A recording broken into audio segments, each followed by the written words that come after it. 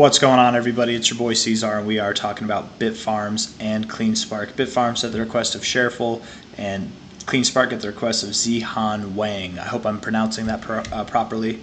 I don't know if I am, but we're going to get started with Bitfarms. Looking at Bitfarms here, yes, we have higher highs, yes, we have higher lows. I would very much expect that in the sake of the trend, we would probably come down and form another higher low. Coming down, that's anywhere from about like $1.30, maybe $1.50, somewhere around there. So some fibs on there, all-time high to cycle low. Got your 382 coming in right around $1.30, $1.32. That would make sense.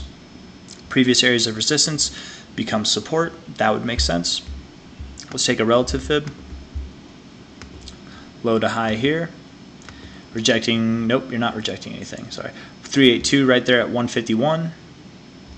150, going a little bit below that. What's a little bit below that? That 130 area, that would make sense as well. Let's take a more relative fib even. Okay, this time you are rejecting the 236. 154 at that 618 area, 140. Yeah, I would say 154 at a minimum is where I think you're going. Probably you do go pretty close to that 130 area, but you might not hit it. You might stop out at like $1.40. That's possible, but lower nonetheless. Could you go up from here a little bit? Sure, maybe you could. Looking at the daily, the RSI does look like it's in a downtrend. Lower highs, lower lows, right? Rejecting the 50 area. You could come up a little bit more and still maintain this kind of downtrend. You know what I mean? Like you could come up a little bit more, sure, but I wouldn't be too shooken by that, right? Shaken.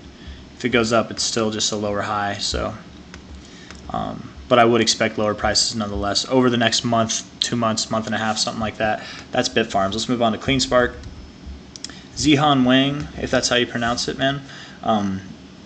Your request was how was the price going to look in May? So let's do this.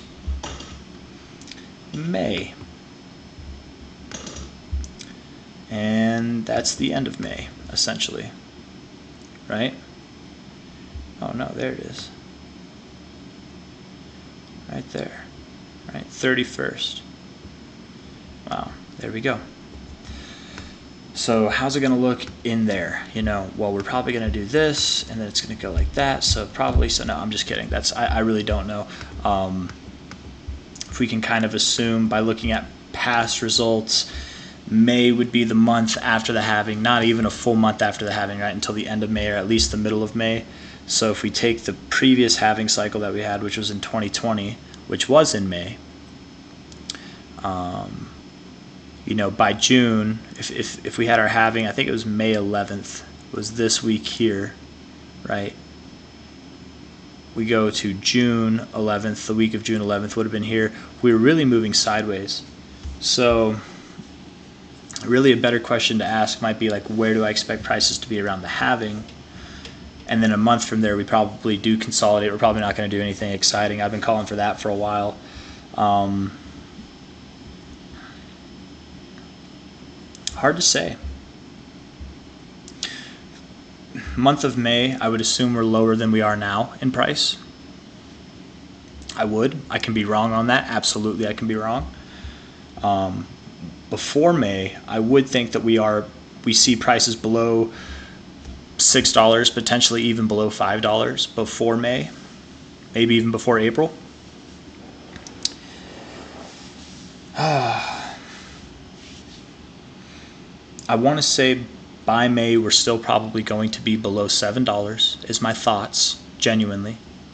It's hard to do time analysis, man. It's really easy to do price analysis. I mean, it's not really easy, but it's far easier than doing time analysis, right? And you're asking me to do both here. I would think by May we're still below $7. So we're still below this line. Absolutely, by May we could be below $6 even.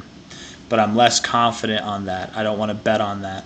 But let's just look real quick, right? Like this last time here that we found our low, it was October, the second day of October. That was the beginning of this week. We didn't move out of this range until November 20th. It was well over a month, right? let's assume we find our low around the halving, maybe a month before the halving, right? So like March 18th, somewhere in the middle there, March something, whatever, like that. We move sideways for a month. It could be April, and then maybe May we do start moving up again. Maybe, maybe we find our low somewhere around like $5. Maybe it's at $6. I don't know.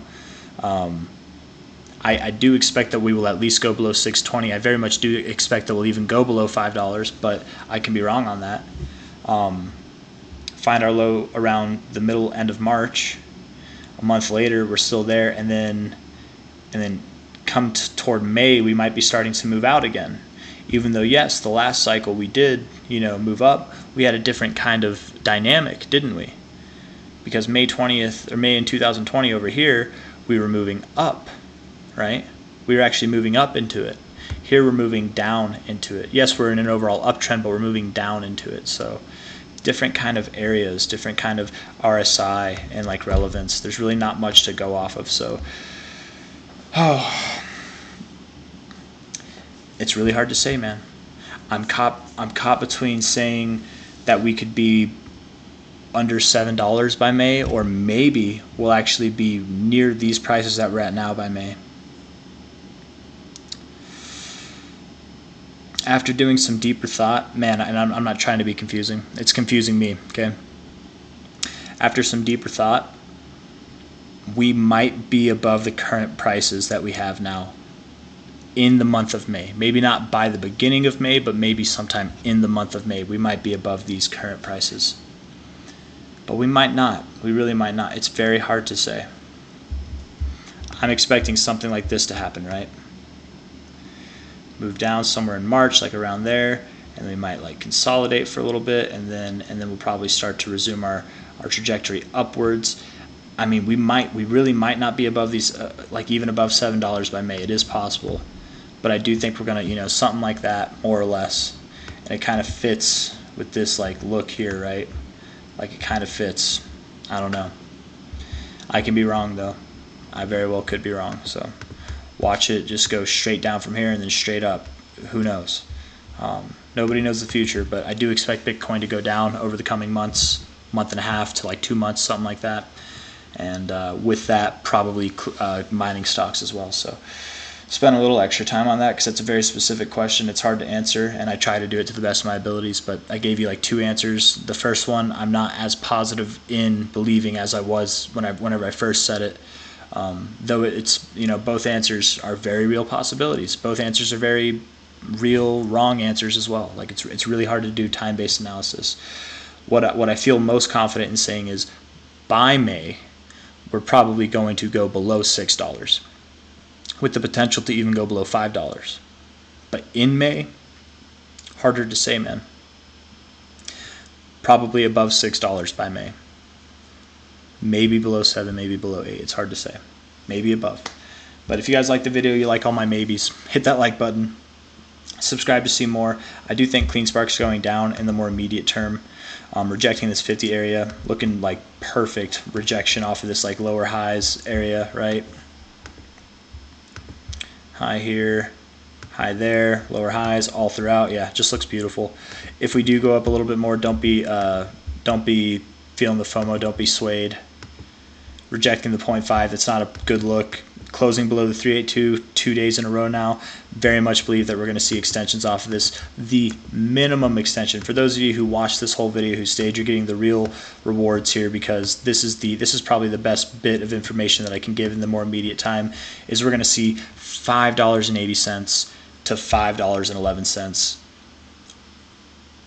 sometime in February. Probably the first half, probably. If not the first half, I mean, I would assume by the 20th. Yeah. Yep. That would make sense to me, but who knows? I can be wrong. And just because I'm down here, that doesn't mean that we'll be down here by the 20th. Maybe we only go to 580, but 580 at a minimum, 511. I do plan on taking profits off of my put once we're below $6.20, even though I expect the price to go down here. I'm just not messing with it. I will be at I'm already at pretty decent gains right now, man, but I'll be at a very solid bit of gains down there. Then I can get my money right. I can get my orders placed to buy some stock in it, and maybe mess around with some other stuff as well. But I just want to get my profits and take it out. You know, I'm not going to be too greedy with it. I already feel like I'm being greedy enough. I very much could have sold this low down here, kind of kicking myself in the pants for it, because, you know, it would have been a good play, but I wasn't so confident in this being the low. I did think we had a little bit more to go. Very confident in this being the high, though, so it probably would have been a good play retrospectively. But that's why, even if it moves up, even if you had a decent bit of cash down here, you're still in the green here, but you have a little bit less now, you don't play the game, because if you're just patient, it'll come back to you with a magnitude higher. So I'm just being patient, waiting to take profits, and I'm not going to mess around with it next time. And I'm going to be completely honest, I might actually take profits, because I am very certain that we're going to see this 1272 hit. I might take profits below $6. I said below $6.20, but maybe below $6 I'll look to take profits, but closer to this area, because I really do expect that we'll go there. But that's about it. I'm up in the air with it, man. We'll see how I feel. I'll let you guys know whenever I take profits. Of course, I'll let you know when I buy. I'm very transparent, and I'm very upfront about that kind of stuff. And I'll let you know. None of this is financial advice. I'm not a financial advisor. Yada, yada, yada. Hit that like button. Subscribe to see more. See you on the next one. Bye-bye.